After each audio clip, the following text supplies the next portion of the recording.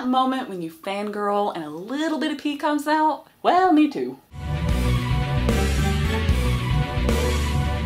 Holy crap, you're awesome! How to make tasty book crack in one easy to follow recipe. Step 1, gather all of the following ingredients. 1 cup of all the genres, 1/2 cup of badass heroine, 1/4 cup of fun hero, equal parts internal and external conflict, a sprinkling of Kraken, a smidget of minority representation, and a whole buttload of cool universe. Step 2, be Meljean Brook. I shit you not, fangirls, I don't give none of the craps of what kind of stories are your jelly jam. Cause the Iron Duke is the end-all be-all fun in your book sandwich. When I say it's got everything, I do mean that this little doodad has all of the things. History, horror, romance, action, comedy, drama, suspense, tragedy, erotica, adventure, literally all the things. We got smexy times and airships and zombies, mechanically augmented humans and krakens and spider rickshaws. We got seafaring shenanigans, the saving of England from the bad guys. This list is too legit to quit. If you're not hooked yet, then your hooker's broken. You're still a no-go?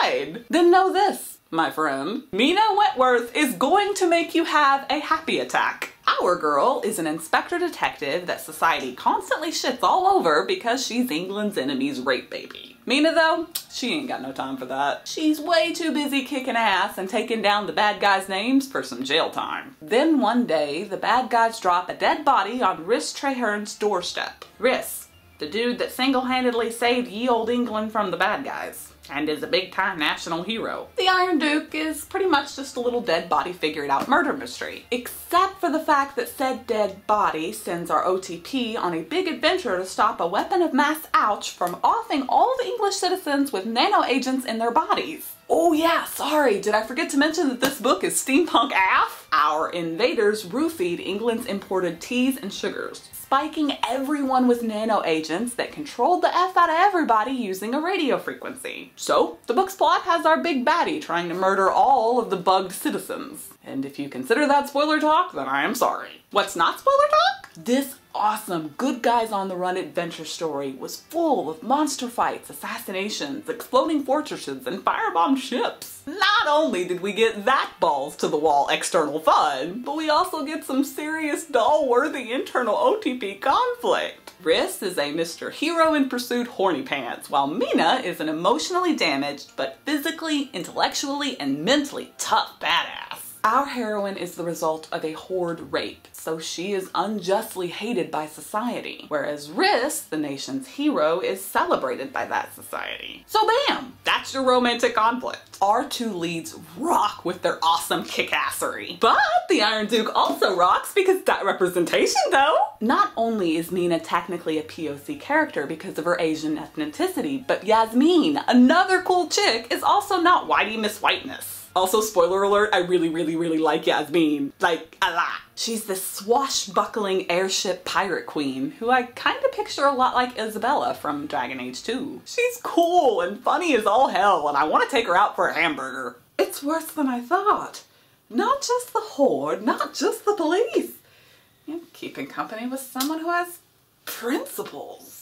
I love her. Then there's Scarsdale, a comedic, soft-hearted puppy who is how you give representation to the LGBT community. You write characters that happen to be gay.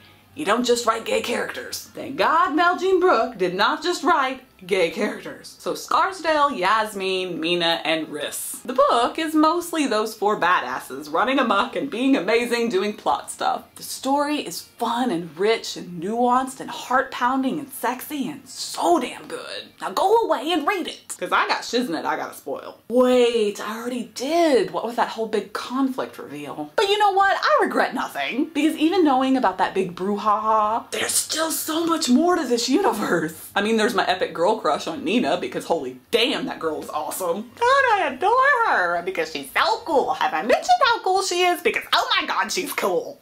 Dead people of all sorts are more tolerable than most of the living. I love her. Mina is a legit badass. She investigates murders, dissects dead bodies, shoots zombies, fights genetically augmented cat monsters, and even rescues the hero in distress aboard his USS ship is in peril. Mina jumps from an airship to hang suspended over an ocean filled with water she totally doesn't know how to swim in to shoot the eye of a kraken that's got its big monster tentacles wrapped around her boyfriend's boat. That's awesome! She's sassy and witty, and she makes the perfect part 1 of this OTP. The plotting of the Iron Duke is rock solid, the pacing is magic, the characters are okay, I'll slow my roll. The truth is, this book does have one itty bitty tiny flaw, and that's Rhys. Stow the plague-infested rotten tomatoes and put your hate on ice for a second, because I do love our alpha hero crammed into a beta personality. Our pirate dude is legit hilarious. You've just come from Parliament? How are you finding that? It's much like piracy. You tell your enemies that if they don't fall in line, you'll leave them to die.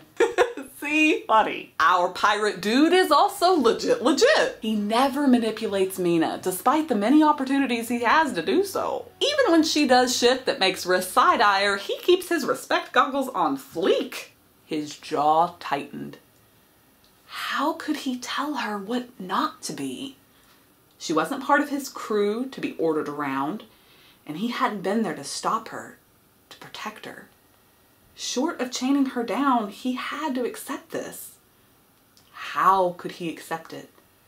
When she risked her life, she stole his. I love him! But despite my love, Rhys's backstory isn't very fleshed out. We as the reader are only given peeks and winks into his past. Mina's storyline is given more attention, and I'm totally okay with that. But it would have been nice to get a more dynamic look at what makes our boy tick. I'll kiss you until we can't breathe. I'll strip you naked and taste every inch of you. Then I'll shag you until neither of us can see straight. Well, with dialogue like that coming out of the man's face hole, my thirsty ass is obligated to give him a pass. Or 12, and my panties. This book is literally everything. I'm word vomiting about the characters and the emotional plots and the internal conflicts because those are the things that stand out to me the most. But the novel spends just as much time crafting a smart action-adventure story, one that takes us to cool settings with monsters and battles and epic fights and all of the fun times. Throw in some smoking hot bound chicka wow wow boykin time, some dramatic character growth for both of the leads, and a climax that wraps up both the internal and external conflicts simultaneously, and yep, fangirling, all of the fangirling. Oh, whoops, I think a little bit of pee just came out again. The amount of times I've spilled water while enacting this freaking review, like, I swear to God, 3 times. It's ironic because, like, the joke that I peed myself, haha, and now I'm literally covered in water. I couldn't have planned it better myself. I'm a walking catastrophe. But you know what's not a walking catastrophe? That was a terrible freaking joke. But no, seriously, this book is amazing. It was physically, emotionally, spiritually, and mentally painful to put it down whenever I had to, like, you know, go do life. I can't recommend it enough to everybody. I don't care what your crack is. I don't care if you like romance or not romance. If you like action and you think you don't like steampunk, or you think you like mysteries and suspense, but you don't think you're gonna like whatever else I can come up with off the top of my head, and I can't, but just point is you need to read the book. Now, excuse me, I gotta go clean myself.